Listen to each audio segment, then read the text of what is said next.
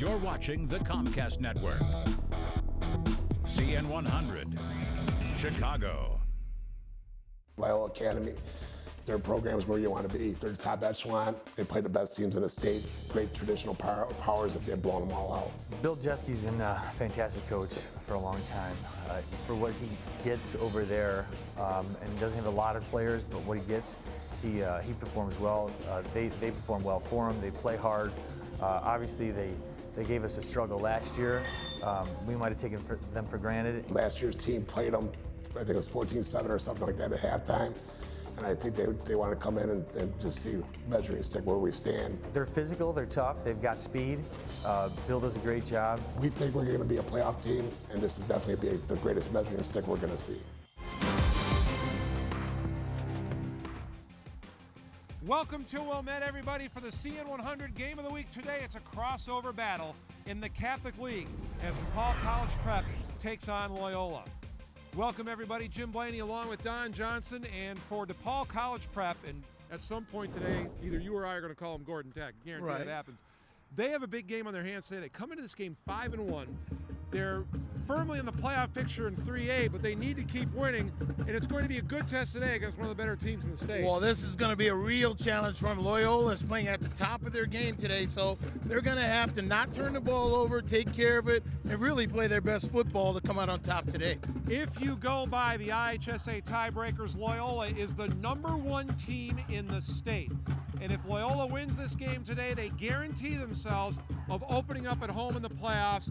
They just want to keep on rolling, Don, because this may be the best balanced team between offense and defense in the state. Well, when I talked to Coach Holisek before the game, he was all smiles, and he knows they're on a run. But the main thing is to maintain composure and keep challenging yourself each game to be better. Gary Anish will kick it off for DePaul Prep. They won the toss. They opted to defer to the second half. This is Sam Taylor, the defensive back.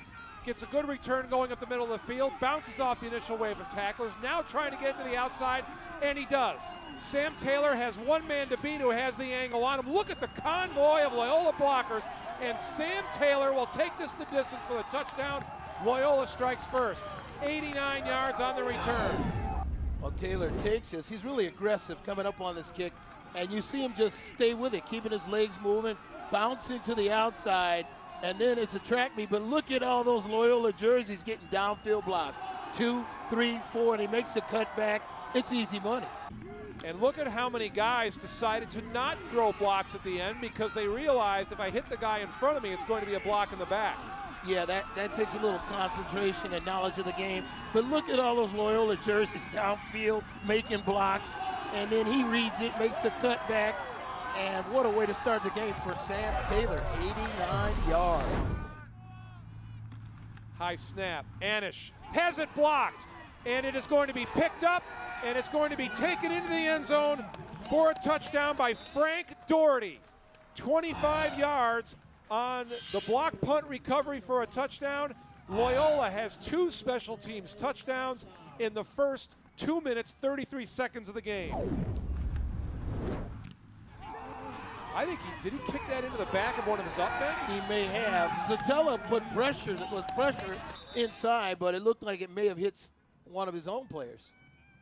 Yeah. I think that's exactly what happened. Yeah, it looked like it went off of Ray Seward, who was the up back, but Zatella was there to force Seward to move over.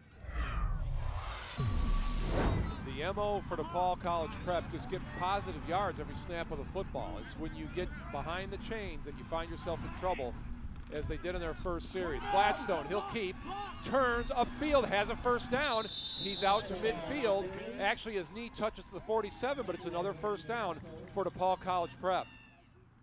Gladstone's been averaging about 4 yards per carry as a runner. Good read fake, goes off tackle. It's a designed off tackle play. He's a pretty good sized guy.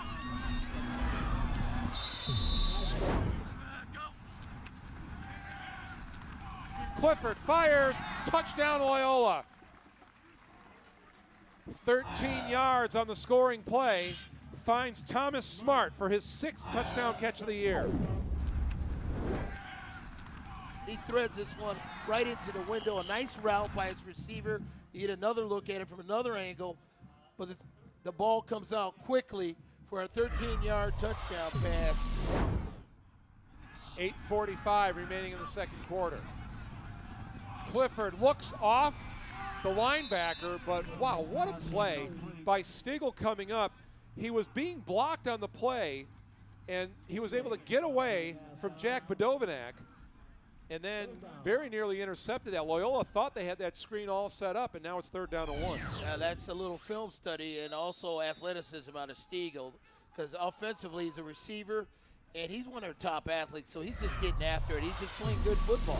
To view this exclusive Xfinity TV programming in its entirety, check the CN100 schedule for a list of air times, or view this program anytime on demand by selecting Get Local and choosing CN100.